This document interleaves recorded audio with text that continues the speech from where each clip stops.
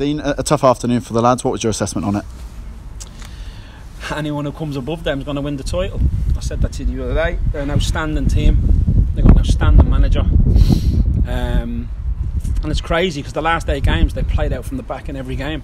Today they didn't. They played with a target man. The front two were outstanding. So I can only praise the opposition. Our lads gave their best. They kept going. But there's a major goal for in both squads. Did you feel like it was the case, you mentioned it there, that we were just beaten by the better side? Yeah, look, we were in the game up till half time. We conceded at a horrible time right on half time. You know, we were probably lucky to come in with 11 men. Reece Green should have been sent off for a second yellow card, so we had to make that substitution. We were competitive in different stages. We let goals in restart, which is a bit disappointing. And the 2 goals in the end are a proper kick in the teeth. But it just showed you how ruthless this division is. I've said this to you before. There's 4 divisions within this division, and we're not in the top of it. We're in the 3rd division of it. So, you know, we can't feel sorry for ourselves. We've got, you know, respect the opposition. They're the top team, you know. I don't think there'll be many as good as that. I was speaking to someone yesterday, another manager in this division, and he said to me, his words, they're the best side he's ever seen in this division. So we have to respect that. Look, we don't like to get beat 5-0. It's disappointing. No one wants to get beat 5-0. But at the end of the day, we were well beaten by a better team. So we have to, you know, lick our wounds and move on to the next game. They are a top team, but what do you feel like we could be working on ourselves? There's loads we can work on. You know, I thought their work rate was outstanding. I thought ours was good as well, but the way they pressed, they're very athletic side. We need a bit more athleticism in their group. And the other thing about their group, apart from Sarcevic, Quigley, and one other, they've been together a long time. That group. You know, if you look at it, they've been together at least 2 or 3 years under previous management as well. So that helps as well. We need stability within our place as well. You know, we're crying out for it. But we've got to, you know, our battles really are Tuesday night away at Southend, and then on to Aldershot next Saturday. They're our real battles. Ideally today, you know, we could have took something from the game, but you know, we just outclassed. A debut for Teddy Howe. What did you make of his performance?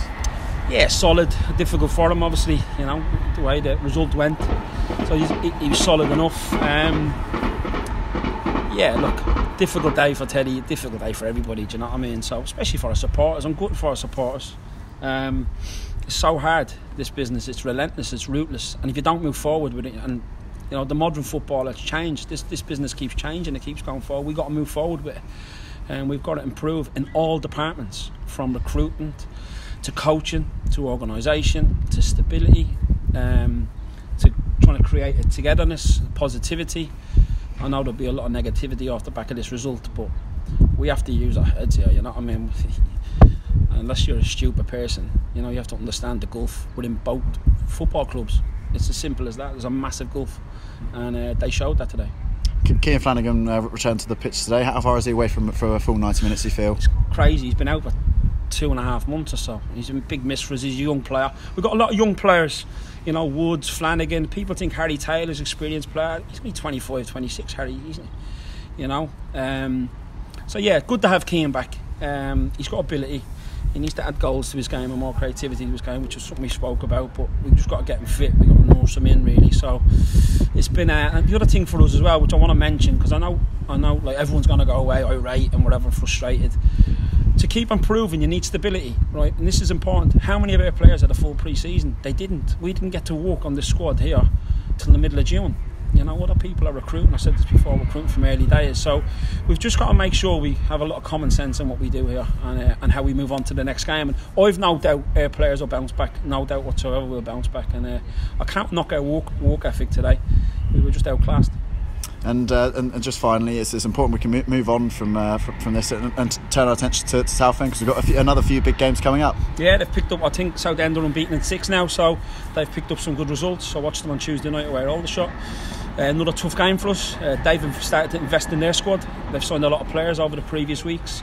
So yeah, we're looking forward to the game. No doubt there'll be a buzz down there, and we've got to get down there and make sure we continue to stick to the game plan, which we went off a little bit today. And they're the details really that we've got to get right. So we're looking forward to it. We'll lick our wounds. We'll debrief the game on Monday, this game today, and we have to improve quickly.